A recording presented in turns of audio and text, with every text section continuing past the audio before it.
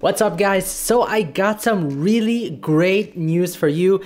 It's gonna blow your mind. Guess what? I have reached over 500 subscribers, and I think this deserves a video. So much has changed since I started creating videos on this channel. The very first video I've uploaded on YouTube was in 2012. At that time, I wasn't really into filmmaking. I was passionate about breakdancing. That was like my superpower back then.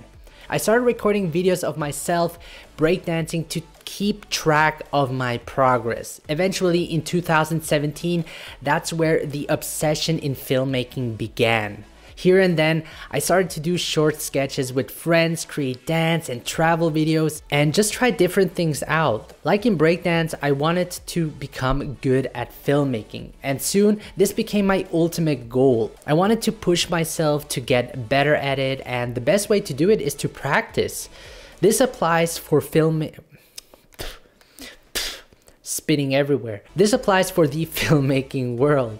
As a breakdancer, I used to train 5 days a week for 2 to 3 hours. I was like a machine. And you can watch so many YouTube videos on how to do air flare. By the way, an air flare, it's a sick move. But if you don't practice it, then you will never be able to execute an air flare. And that's why I still can't do one. Now, I had my YouTube channel since 2012, and I never really took advantage of it.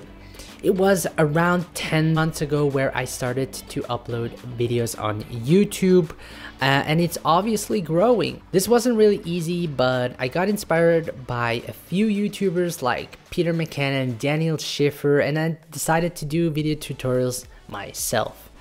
I had doubts at first and I wasn't sure if this was the right thing, but what I did know is that I had to start somewhere. There are probably tens of thousands of YouTubers out there that create better videos than me, so why even bother creating these videos, right? Well, people actually watch my content because of who I am, and that is what makes my channel probably so unique.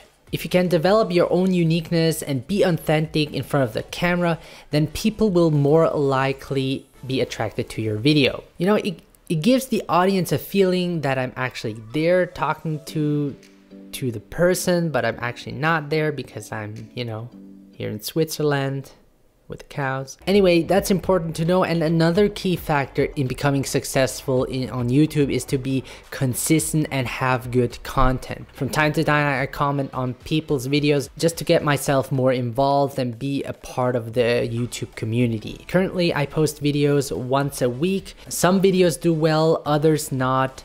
You have to engage with your audience and know what they want.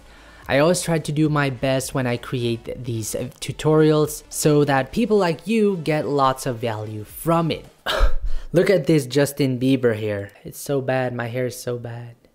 Right? Shit. Why are you guys laughing? You probably look the same. I love to interact with you people, and it's always great to hear when you get something out of my videos. As of right now, I feel that I'm still at the very beginning, but I have improved since my first videos that I have uploaded, and that is always great to see. I hope to grow this channel and build the community so that we can all support each other and have awesome conversation. I'm also down for collaborations, so if you have a great idea, then hit me up. I have done a few collabs in the past, which I really enjoyed, and the results were really great. I learned so much from creating YouTube videos. The best way to understand something is to teach it. While we teach, we learn. Getting good at something is a process and takes time. Same goes for talking in front of a camera. I actually still feel uncomfortable in front of the camera because it feels so unnatural, and I'm just looking into my camera. Talking to a camera is just not, you know, it's unusual, but you know, within time you get used to it. I prefer, you know, talking to real people. You know, sometimes when the topic gets really complicated, I like to use a script. This just helps me get everything together, and my videos are more structured that way. You know guys, my first videos were actually in Swiss German. Gang mir aus dem Weg, du scheisse Emoji.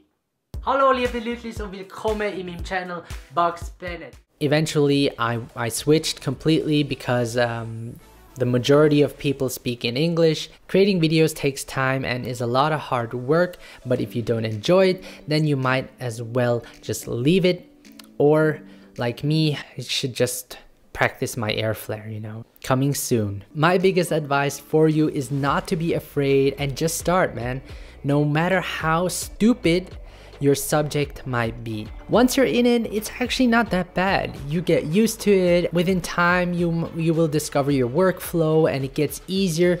And you know, more doors will also open up for you and you might discover something bigger. The joy of YouTube is that you can create content about anything, man. Anything. But I can't promise you that I'm gonna watch it. Alright guys, I think I'm gonna stop right here. I just wanted to thank you so much for the 500 subscribers. I really have no words for it. If you have any questions for me, just leave it in the comment section below. I answer on every comment that you leave, so I'm here for you. If you haven't subscribed to my channel, please do so. We're gonna grow this together and hope to see you soon. Take care and see you the next time.